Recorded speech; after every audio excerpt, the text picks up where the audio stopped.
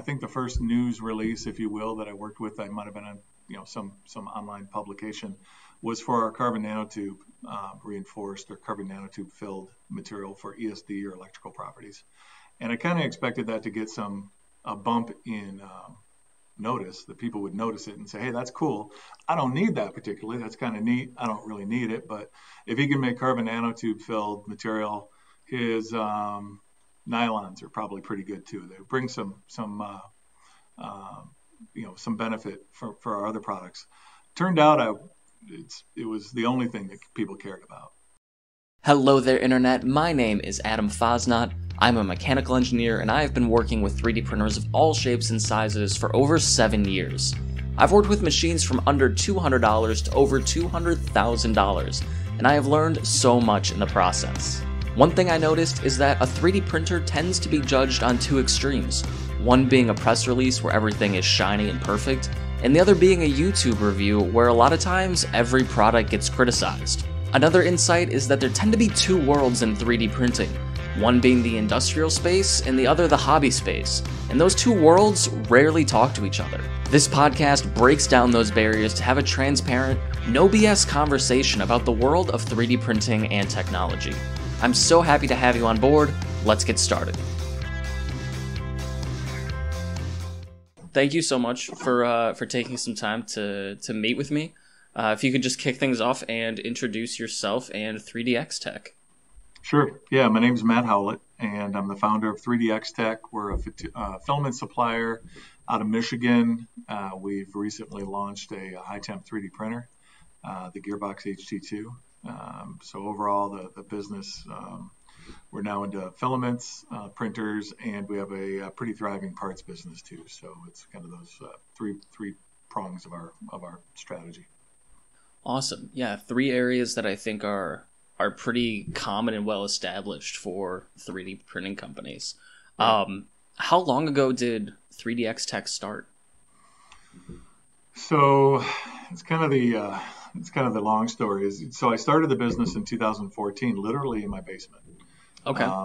So I'd seen filament printers for many years prior to, and basically in 2013-14 timeframe, I interviewed several different filament manufacturers to see which one I kind of meshed minds with, and came up with this one who's good folks, and sent them some of my specialty formulations to convert into filament, just to kind of validate whether or not the market would be interested in high performance or higher performance materials than what we're currently in the space.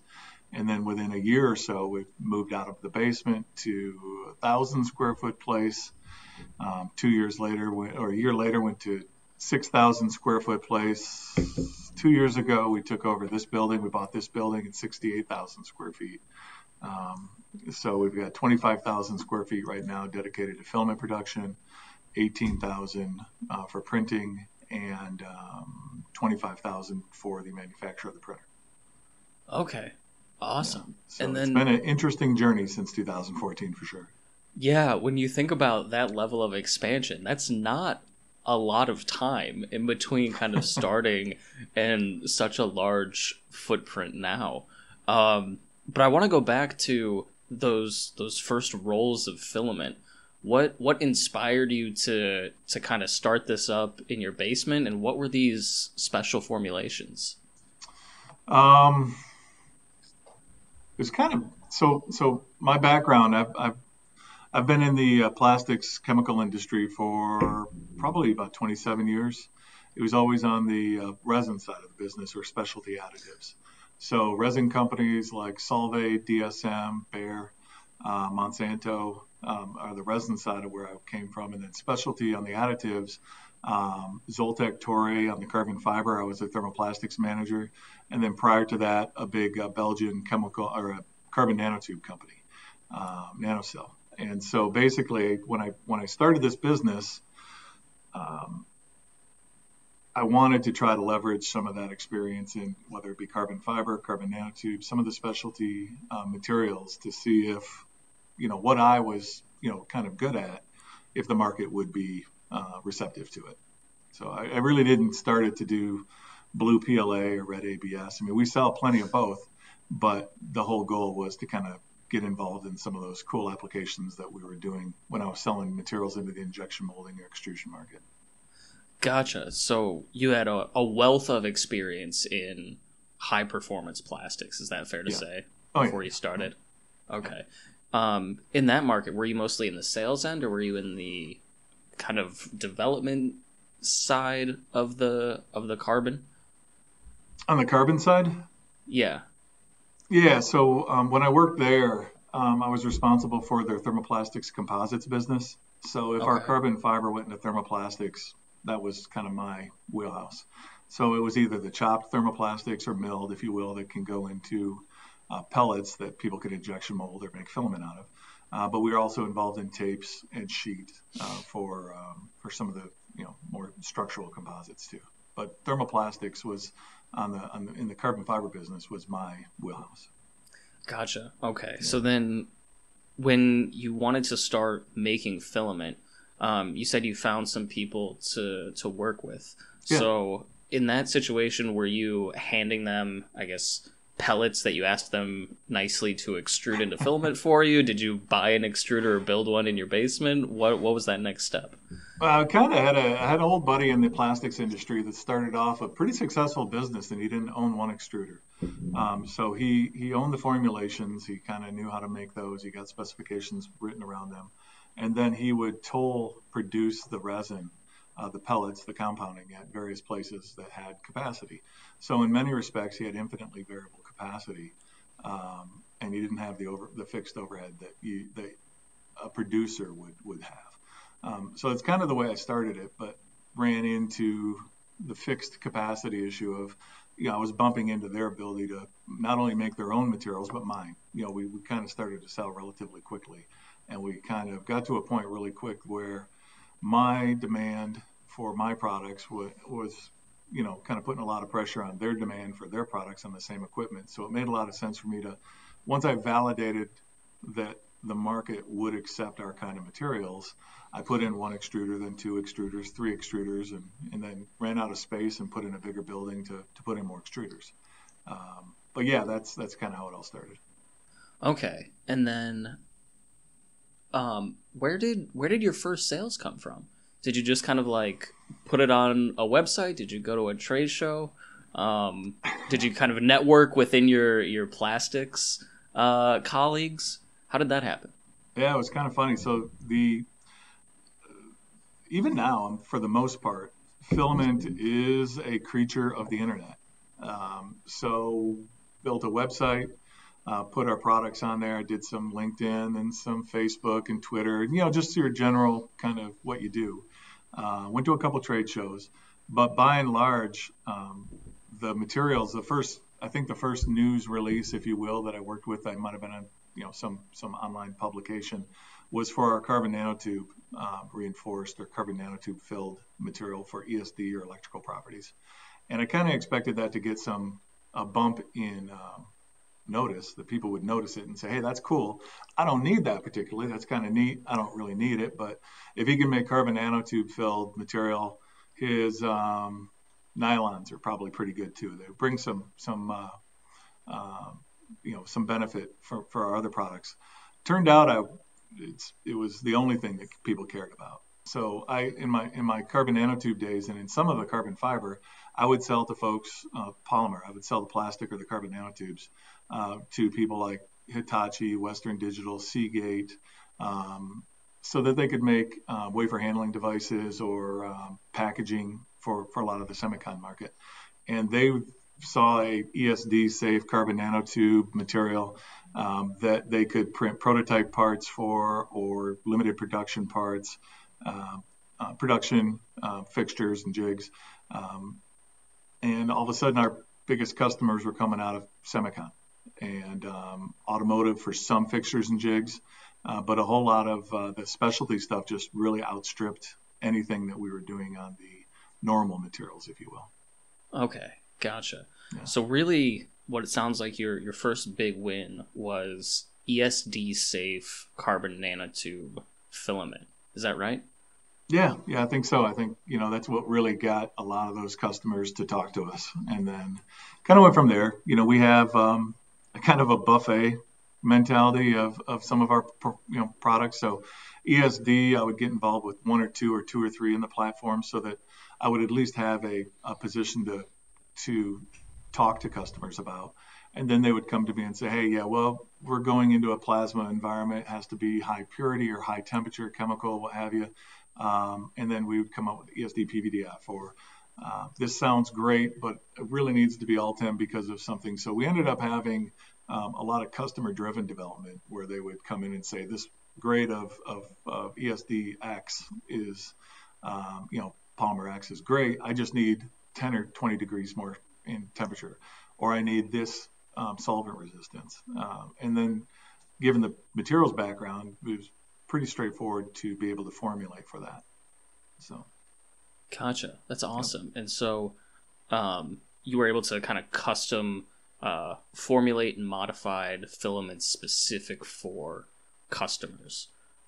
Is that something that you guys still do today, or is your current line of filaments generally useful for your industrial customers? No, it's. I mean, we're always changing it. So this year we'll probably constrict a little bit on a couple of them that were built for one or two customers and just really didn't take off. And then we've got other ones that are in the works right now for some applications that are going to take off and kind of maybe supplant those. So it's always kind of changing. We've got some core products that seem to be the 80% of our business, or is kind of 20% of your products, kind of like as you could imagine that rule applies for us.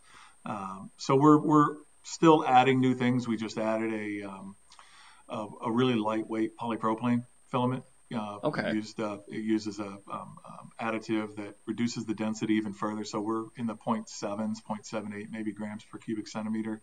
Great dimensional stability. It's got an additive that allows it to adhere to water soluble supports, which kind of is special for polypropylene, which doesn't like to adhere to much of anything.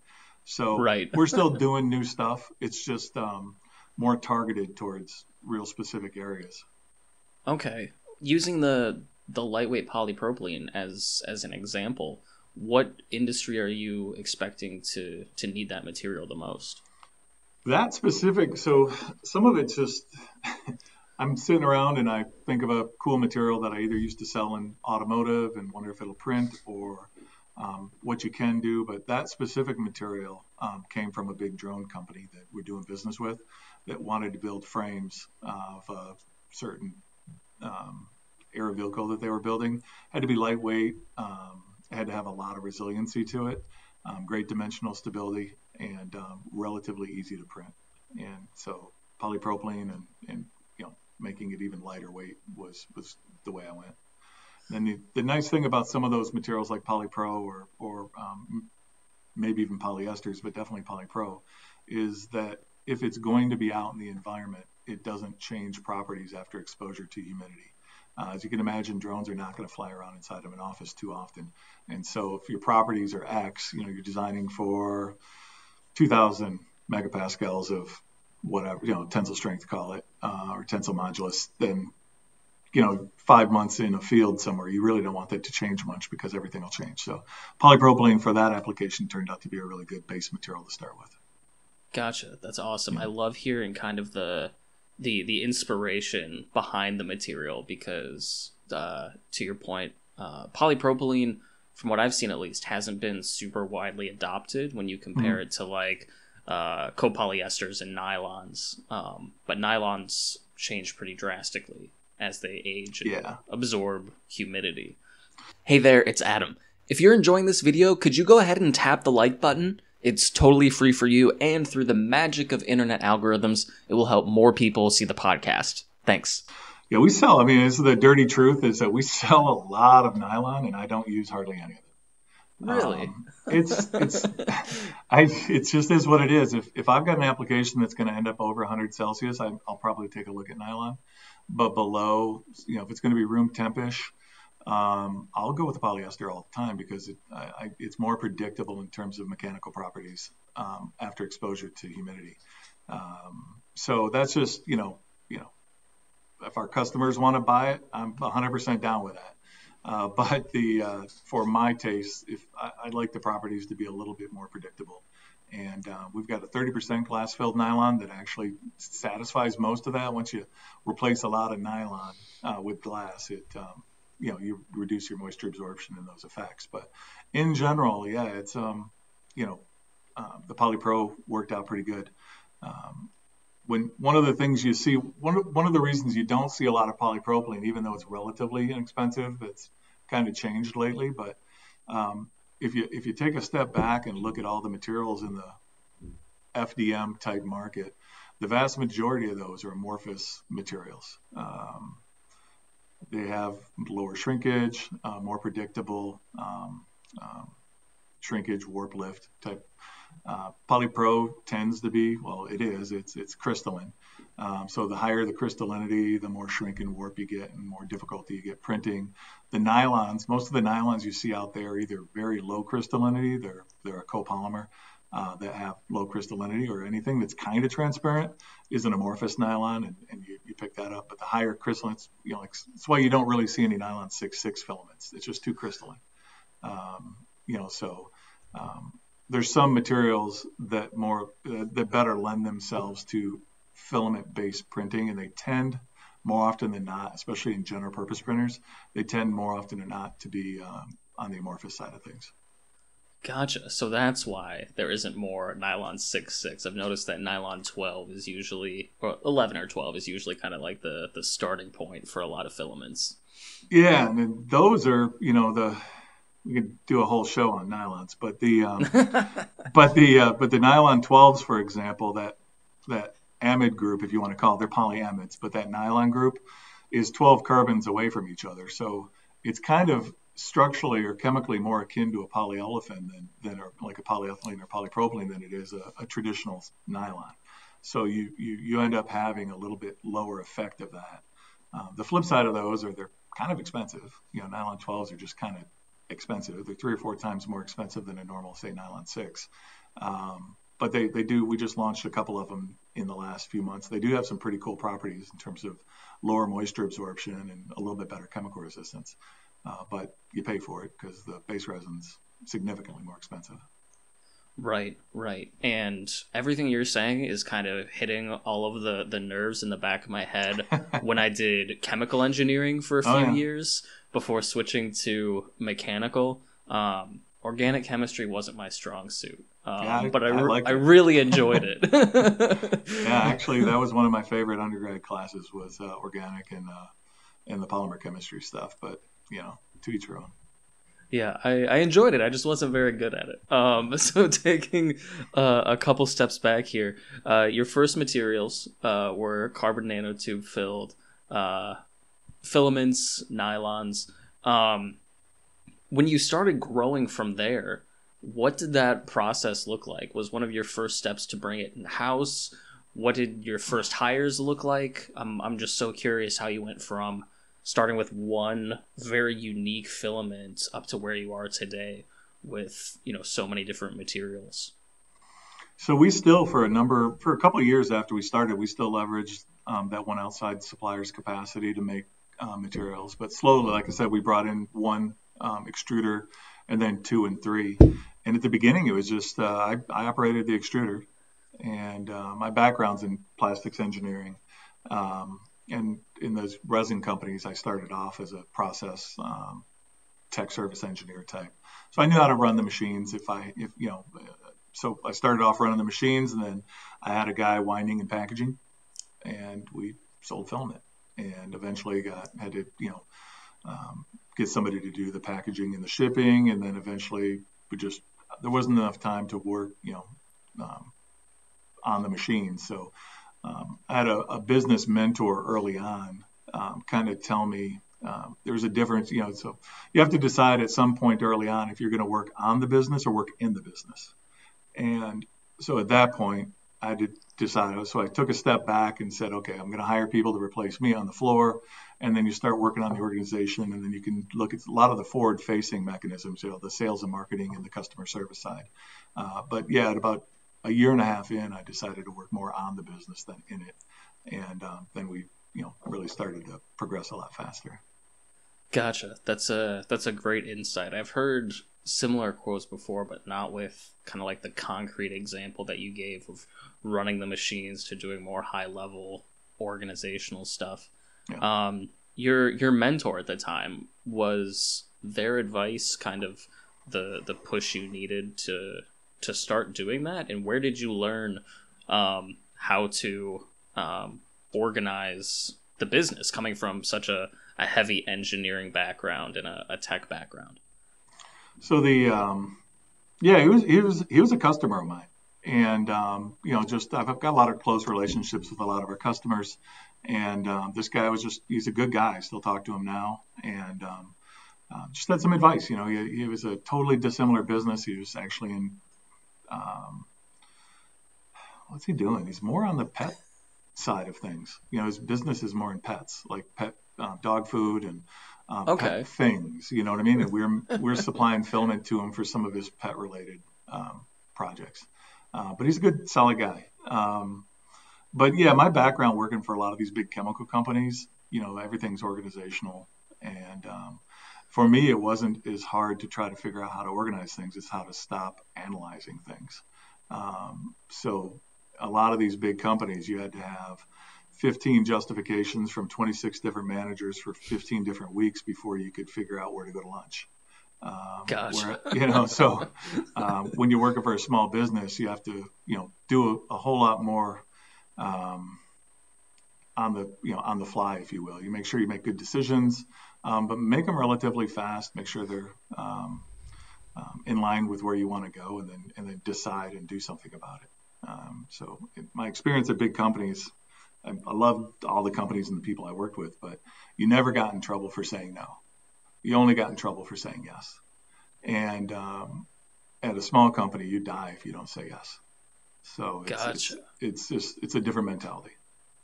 Yeah, I think that's really strong advice. And having worked at a few companies of different sizes, I can definitely relate to a lot of what you're saying there. When you look at your business today, is it mostly hobby customers, industrial customers? Do you prefer serving one over the other?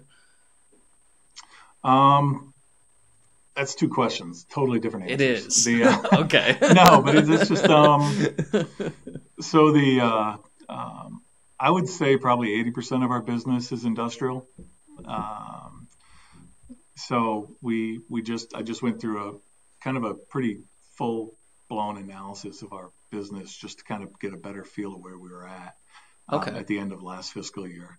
And I think it's just off memory, but general industrial, if you will. So that could be anybody from a guy who's making lawnmower parts to hot tub parts to you name it. Just general industrial is probably about 25% of our business. About 20% of our business is aerospace defense, and that's the private sector aerospace defense, like the Lockheeds and the Northrop Grummans, to the public sector kind of aerospace defense, to like we sell to China Lake weapons, to the Navy, to NASA. Those I consider those more of the public sector aerospace defense types. And then it goes into semicon and EE, and but in general, I would say about 80% of our, 75 to 80% of our business, if I recall right, is B2B, and then another 25 or so percent is your guy who's got a couple printers, or he wants PLA, ABS, PETG, PLA, those kind of materials. Is a smaller part, but still a very interesting part of our business. Okay, awesome. Yeah, thinking about kind of how you guys first started, and because I don't see a lot of places where you can actually buy high-end materials. I had a suspicion that you mostly served kind of that more industrial segment. Yeah, but these guys, some of those big names that I mentioned, they'll buy, carbon fiber PEEK, but they're doing a whole lot of prototyping in carbon fiber PLA. They're doing, really? They're going to pre-print, make sure everything looks good with a $60 a kg material, make sure everything's set up, the part looks great, and then they'll go into the $400 a kg material and make the part. There's, there's those expensive 22-hour failures are kind of, easier to stomach, if you will, when you print them out of a little bit lower cost material. That makes a lot of sense. If I was prototyping parts that were projected to be that expensive, I'd probably pick something a little bit cheaper to start out with too. Yeah.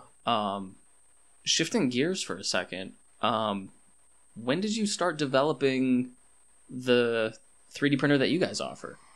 I think close to 3 years now. Okay. Yeah, we developed it. It had to be at least 3 years now. Okay. And what made you kind of consider the jump from consumable materials into hardware, especially such high-end hardware, from what I understand? Do you have a question about 3D printing? If so, I would love to answer it. Feel free to leave any questions in the comments down below, or go to 3dprintauthority.com/forums to submit your question. Thanks. Yeah, so these same companies would come to us and say, "Hey, we really like your material, your ESD Altam or your ESD pack, or you name it. What printer do you recommend?" And at that point, you're basically taking responsibility for everything. You're going to help them meet company X, or you're going to recommend to them 2 or 3 printers. But kind of like my injection molding days when I was tech servicing our material at various molders, I would walk into a plant and there would be a Van Dorn and a Cincinnati and a Kawaguchi and all these different injection molding machines. And all the molds were hung in them were built by 15 different mold makers. But no matter what, the problem was always with our resin. We picked the one bag of resin that was horrible and shipped it to this guy. It never had anything to do with his machine or his mold or the fact I didn't dry it. So of course not. Yeah. So it's kind of the same way in filament, where you're living with the problems of the printer. You're living with the disconnect between the printer, the material, and the person. And so if you can kind of close that loop a little bit and make it a little bit tighter, the customer experience is better. They don't really care about the printer. They don't want a printer. They just want a part. If they want a printer, then it's kind of they're missing the point. So we were always living with kind of partial solutions and half measures to try to cobble together some relationship with a printer company where we could use our interesting material and their interesting printer, and the customer would get a part. And so we kind of me and my business partner, we kind of were talking one day, and I said, it's kind of like we're an interesting nail supplier in search of a decent hammer. And at the end of the day, if we're going to ever be able to answer that question appropriately, we're going to have to get in the business and make our own hammer. And so that's what we did. It's been about 3 years, and we've got a lot of invested into that. We're about a month or 2 away from launching it. We're getting great looking parts, and I'm pretty happy with everything that's going on over there on that side of the business right now. Gotcha. I want to touch on something in case anybody listening missed it. In your own words, nobody wants a printer, and they don't want a specific material. They want an end-use part. And I think that's such a great insight and something that a lot of people in the hobby space don't think about every day, right? When I look at printers, I very much look at like, all right, what do the mechanics look like? What's the build volume? How hot can I print? All these very technical things. But when you go into more like practical business applications, the end part is what matters more than anything else. Yeah. So that's always been my experience, is you need to, like the engineer who specifies your printer, other than losing a little bit of face and a lot of credibility if they made a mistake, working with you, which we try not to have happen. It's usually not their money. It's usually their boss's money or their company's money, but it's their time and frustration. So when they have to show up to a meeting on Tuesday with a part, or they have a deadline, and your machine or your material is caused them to be late or miss that deadline, you're kind of the problem now. So they're really looking for just a part or a set of parts or some type of a manufacturing solution. And if they're spending a whole lot of time thinking about your printer, you've done something wrong. Or if they're thinking something about too much time about your material, you've done something wrong. They just want their end part. Right. Absolutely. Thank you so much for kind of reiterating and touching on that. Because, like I said, I think it's something really important for people to keep in mind. When you look at this printer, you've been developing it for 3 years. What's it like? Are you using mostly, I'm gonna say, standard rep wrap type materials? Are you using more high-end Siemens controllers? Kind of what's all gone into developing this printer? So yeah, it's all 100% high end. It's either custom or very custom or close to custom. What we did is when I first started this off, I lined up 7 machines, and we basically I wanted to take ideas and practices that these machines that I actually really liked to print with, and try to incorporate them into one machine. And so originally, we had a Fortis, we had a bunch of maker gears, some Ultimakers. I don't even remember anymore, but there's parts of each of them that we've incorporated into this machine so that it's user friendly. It's pretty automatic, but it really kind of encompasses a lot of the machines that I want to print with. And so we kind of laugh a little bit internally where we say, we're making printers for us, so you can buy the ones we don't need. Because we really are trying to build these for us that will want to use them. So the control systems, all high-end CNC type, Siemens type, but it's actually a SCAWA control system. The chamber, it's fully enclosed, bellowed chamber that can get up to 225 Celsius for 60, 80, 150 hours. Can hold the build environment at 225 C. It's got a model and a support that can get up to 500 C on the extruder. So everything in the drivetrain is, I believe it's D2 hardened steel. So we're built everything around carbon fiber. It holds 16 kgs of filament on board in a heated and dried chamber. So the chamber has got a desiccant drying system, kind of like the resin dryers do out on our floor. It's got desiccant wheel technology in the back. So essentially, it's the printer that we've always wanted to be able to print our big parts with. And so it's right now it's making some of the best looking all-time parts I've ever seen. Gotcha, that's awesome. No, as you're running through the specs, for people that might be listening that don't know, D2 is an extremely hard steel that you're building this drive system out of, which is absolutely not the type of thing that you would see on a hobby level printer. No. And even on very few, I'd say prosumer to industrial tier printers. So I'm geeking out a little bit thinking about how nice the machine is built. Is it sourced in the United States? Do you source things from all over the world? Do you machine everything in house? So we're manufacturing and assembling here. We're not bending steel or welding, and we're not doing that. But all of our vendors, I'd say 95%, if you will, of our vendors are all here in the U.S. We've got some offshore, but we have a democracy only policy. So it's and what I mean by that, you could be from Finland, I guess, would be a socialist country, but they've determined their future. They've determined what they want to do. So I don't mean that necessarily in terms of democracy, but in terms of self-determination. So all of our vendors, 100%, we have a democracy-only policy. So even if it's coming from Asia, it's coming from countries that have self-determination. It's kind of an important thing for me and my business partner. So there's some parts that we could have probably saved a few bucks on, but it's just not worth the hassle and for deviating from that policy. So yeah. Yeah, I think having values behind what you do is an incredibly important part of doing business and sticking to them, even if you might save a few bucks on some components. So I really admire that about you guys. So that's launching within the next month, which is really exciting. Yeah.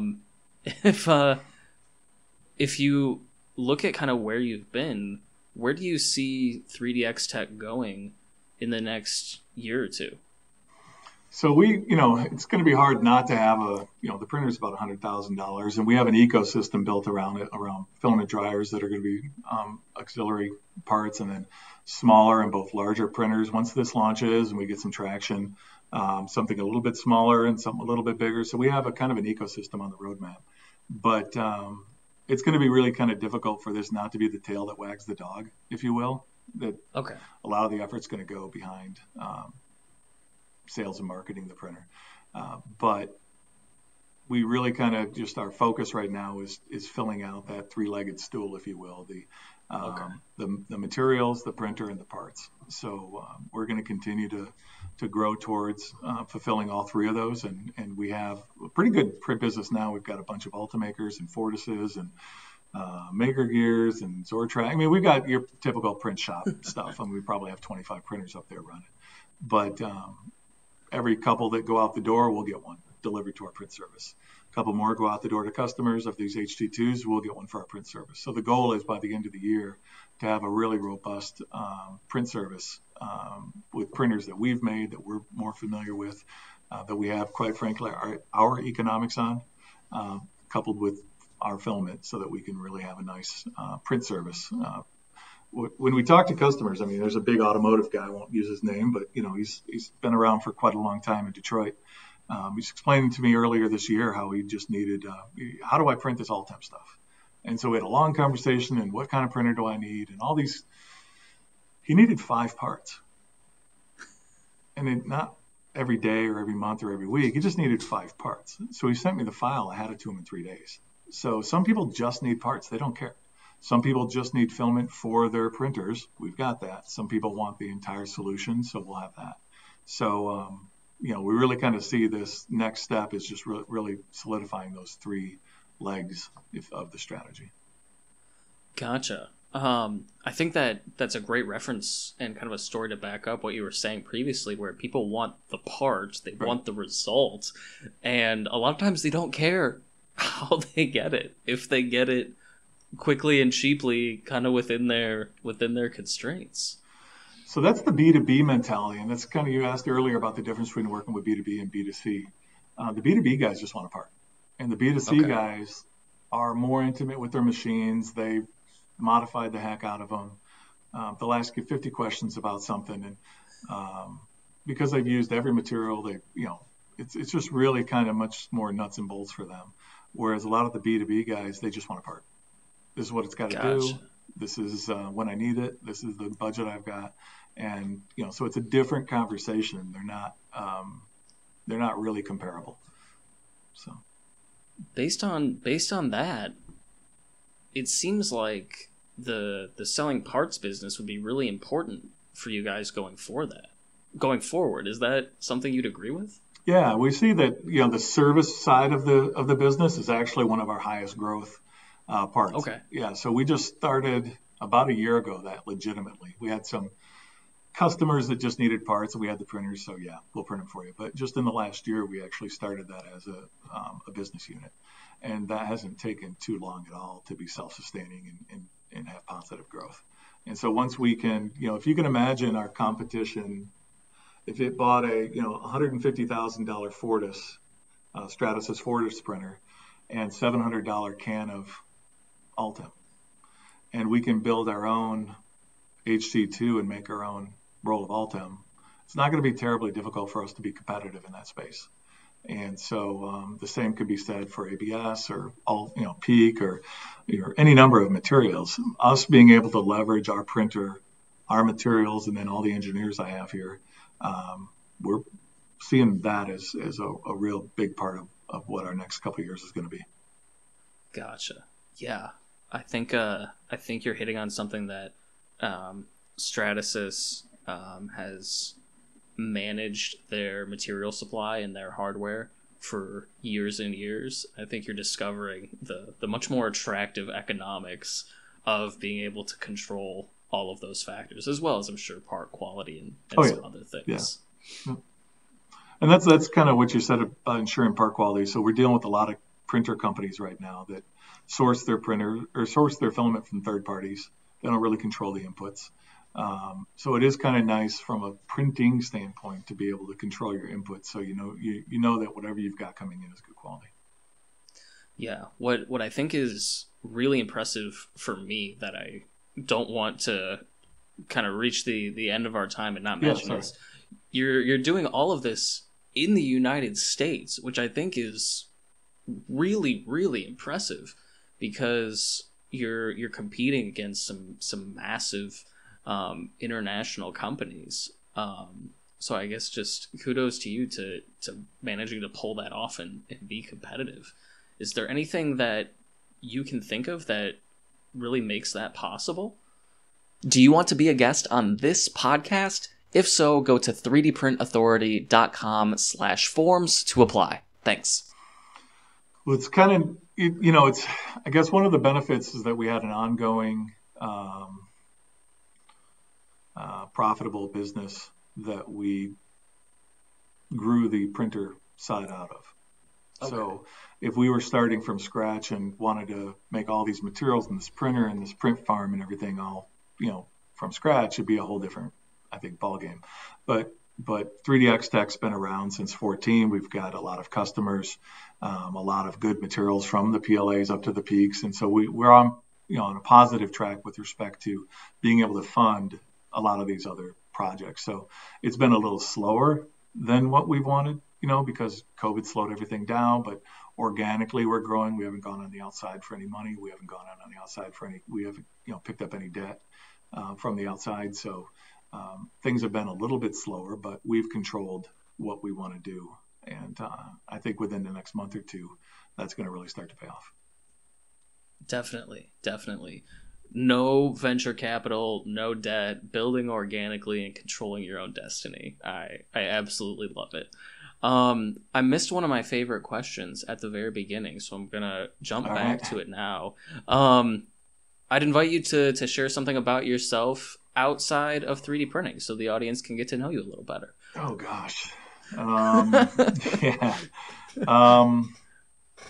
Let's see. Live in Grand Rapids, Michigan, beer country. Couple of kids, great kids, son and daughter, 17 and 26. My son works for me. He runs one of the businesses that we have. Let's see. Love to ski. Used to jump out of airplanes for a living. Is that kind of new and different? That is absolutely new and different. Yeah, so my wayward you used to jump out of airplanes for a living? Well, when I was in the Army. That's, yeah. Okay. Yeah, but that's a little something from back in the way back. But yeah, so it's just West Michigan, Grand Rapids. I didn't grow up over here. I grew up on the other side of the state, but this is home. And, my kids are here and our whole business is here. So this is where we're growing the business. That's awesome. I love it. Do you have a favorite brewery? Yeah, I could type it to you, but I don't want to pick sides around here. I think Founders is probably a little bit more fun to go to and have some fun. They've got some great bands, but I think Bell's has probably got better beer. And we've got Perrins, and there's a whole. I mean, it's kind of beer mecca in West Michigan. But definitely, to be able to go to a bar and they ask you, when Two Hearted is your fallback, you're like, I guess I'll have a Two Hearted. That's pretty spoiled. So I'm just kind of thankful to be here. I agree. I like Bell's and Founders. We're not gonna make any definitive who's best statements because, to your point, there's probably some rivalry there. We've got one question left. But before we get there, I'd invite you to tell the audience where they can find you, where they can learn more about 3DXTech, and if you have any special calls to action that you'd like them to take, now's your time. Oh, great. Well, 3dxtech.com, and info@3dxtech.com is always a great way to get a hold of us.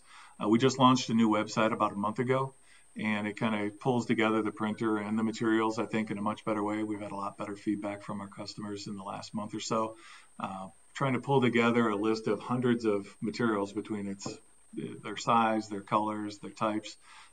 So far, the feedback from our customers is we've kind of done a much better job of pulling that off now than we have in the past. So definitely invite you to come out to the website to check out our materials and check out some of the videos and the pictures of the new printer. Awesome. Thanks, Matt. And then the last question I have for you is, outside of what you're doing at 3DXTech, your products, What's one thing that you're really excited about in 3D printing, whether that's a trend you're seeing, a specific technology, or just something you want to see more of in general? So again, it's kind of myopic. Everything right now has been focused on where we're at. But there's, and one of my background's kind of weird. I've also got a patent law degree, and so I do a lot of the initial patent work internally, and then send it out to someone who actually knows what they're doing. But the patent landscape's opening wide right now. So there's a lot of key things, not just something that happened to have just fallen off last month or so with respect to our friends at Stratasys, but in general, there's a lot of patents that are expiring that are going to open up innovation and actually change how we're doing things, not just on FDM, but there's some things going on in a lot of other technologies. But there will be more and more high-temp printers, not just from 3DXTech, but from a number of good companies launching in the next 6 to 12 months because of some of these key patents, and that's really going to actually spur innovation. So I'm really looking forward to where these materials, the printers, and a lot of our customers are going to be able to go with these materials, because it's just the tools that are going to be at their fingertips now are going to be substantially better and in higher number than they were previously. So it's going to lead to some really interesting times. Yeah, thank you for bringing that up. I'm equally excited to kind of see some patents across printing technologies expire, and then see what companies and new products get launched because of it. Similar to what we saw when the core FDM patent ran up. So I think that's a great insight. Thank you so much again for taking the time to talk to me, and I'll look forward to connecting with you in the future. All right, great. Thanks for inviting me. Thank you so much for tuning in to listen to my chat with Matt from 3DXTech. Make sure to check them out. I will put a link to their website in the description below. Make sure to check them out if you are looking for any high quality, maybe carbon-filled filaments that are made in the United States. If you aren't already, make sure you subscribe to 3D Print Authority wherever you might be watching or listening to this podcast. Until next time, happy printing.